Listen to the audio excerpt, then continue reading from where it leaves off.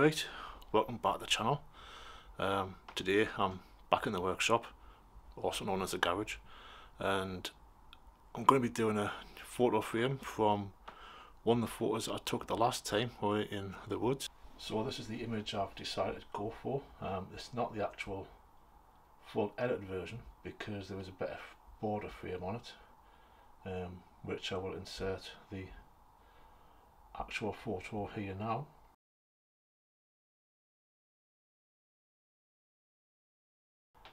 But I'm going to use this as my test piece to make sure that I get the frame measured correctly. So what am I going to make the frame out of? Well, I'm going to use pine because I'm going to try a technique which I've seen on YouTube a few times called, if I get this right, Shou Sugi ban, which is basically burning wood and then putting a stain or a dye on it. I've got my measurements taken. I've got the bit of wood and I'm going to be going for a 20mm thickness with about approximately 35mm width on the frame. But first of all I need to cut the wood down to size.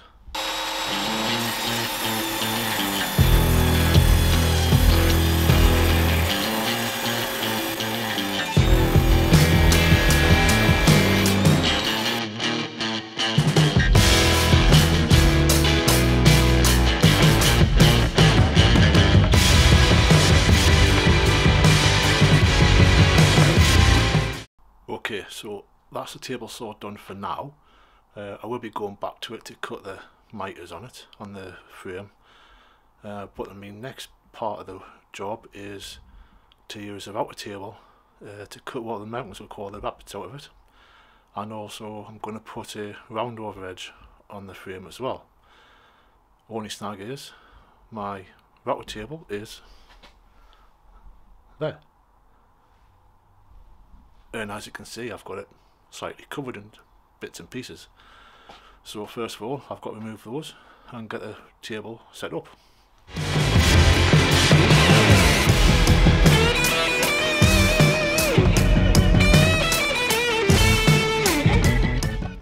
So these are the two router bits I'm going to be using. This one can focus.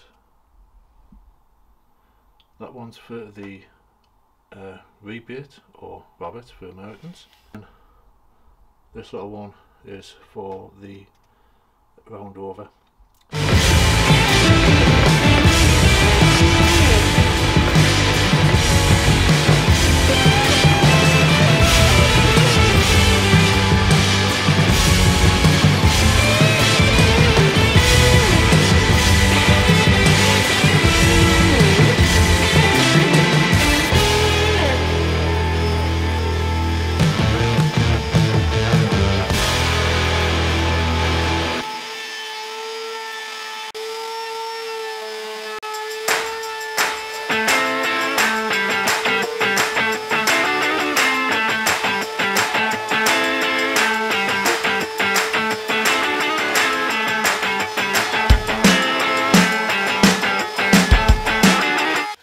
Now what I'm going to do is line up for the long cuts, and on here we do the inside cuts, so it'd be 297 and 210 measurements.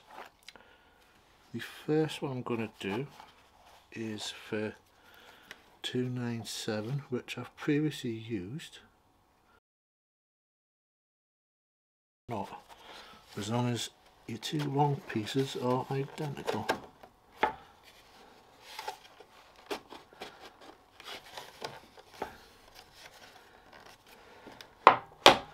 And knock that down.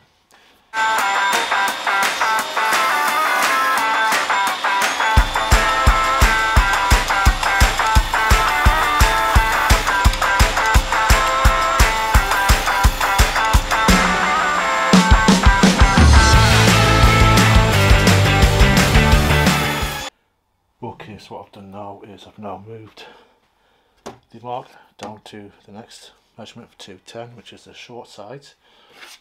And as you've noticed in the last few clips, that when you've got a small workshop like myself, it gets pretty awkward to cut your lengths of wood for the frames, and I had to keep moving the table saw around, but now I'm at the stage where it's a short length left, and I can manage it all from this one little position. I know I could possibly do it on the miter saw, which might be easier, but I will have to get myself a jig made up with the measurements to use on there, just to make things a bit easier.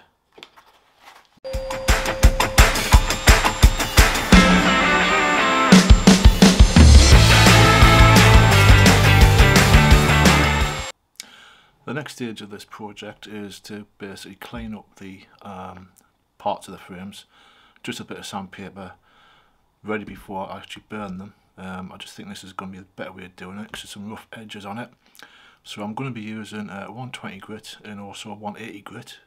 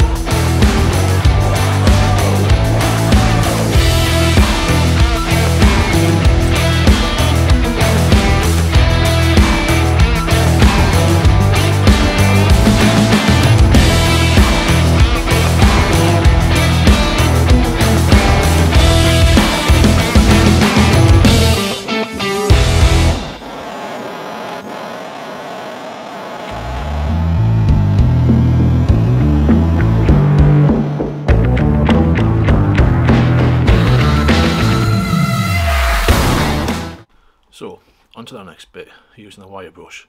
I know before I did just say that it'll be the wire brush and then the dye, but it won't be. It'll be a wire brush, then assembly, and then the dye to do as a finisher, followed by a lacquer spray, which should just coat it nicely. So, what do we use for the brushing? So as you can see, I've got my 4 pieces here, all nicely charred. I've got 2 wire brushes here. This one's got like soft bristles, this one's got harder bristles. But then filling that, got a wire brush with a barbecue, which as you can see doesn't really get used. So I will try this one first, maybe take the worst off, and then go from there. Just get the PPE on.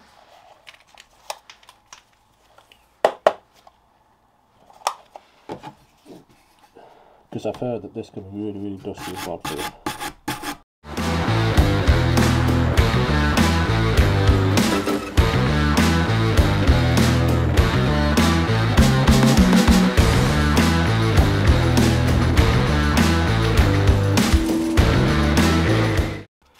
Okay, and so what do I use to glue the frames together? Well, first of all, I will put some blue tape around the edges here, which helps it, makes it easier when you're doing the glue up. I will then use Clark's original glue. Not really, it's this one's actually Gorilla Glue, which was left in the bottle, but it was stuck, so I just put in Clark's bottle. I'll also use a spatula to help spread the glue around, and then to make I've got it all nice and tight, I will use this Frame Jig just to secure it all in place.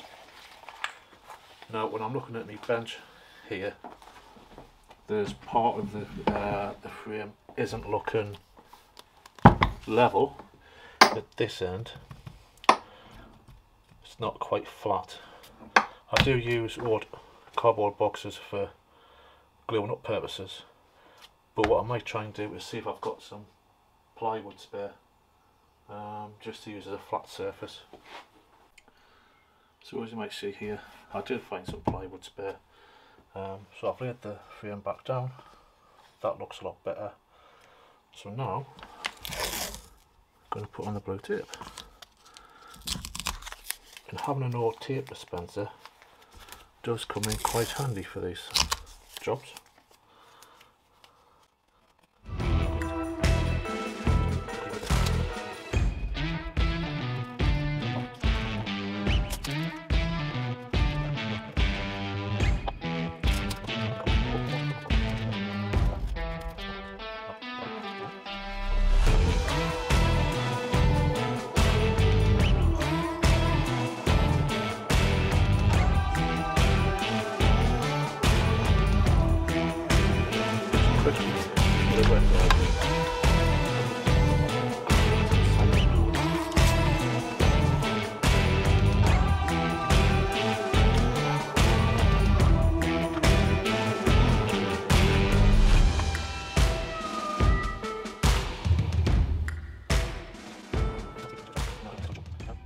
For these next few clips, I'll change my microphone, don't ask us why, and I've now found out by editing this clip that it's crap. Here I was telling you that it's time to dye the wood.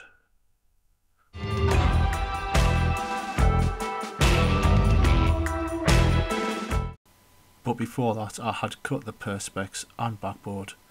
I'd actually painted the front side of the backboard, and you can see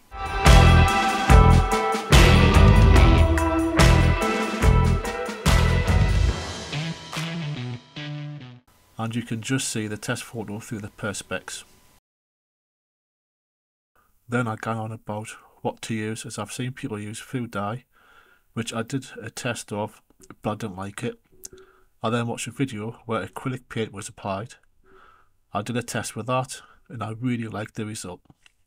I decided on using a green, but what shade?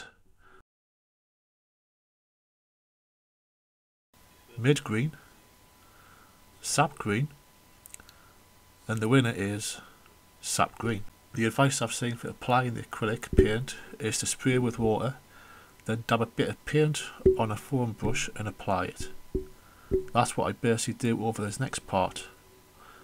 I'm not too bothered about how the back or rebate look, just as long as the front is looking decent. And so there's the final result. The frame looks really good, I'm very happy with that. The photo I think looks quite good in there, and I've also done a border frame around there, as you can see. So if you've enjoyed this, please click on the thumb to like the video. Also subscribe to the channel, as those two things especially help the channel out. And if you'd like to leave a comment, I would love to hear back from you with your thoughts on this project, or what you could maybe have done differently. Okay, so hopefully see you next time. Cheers.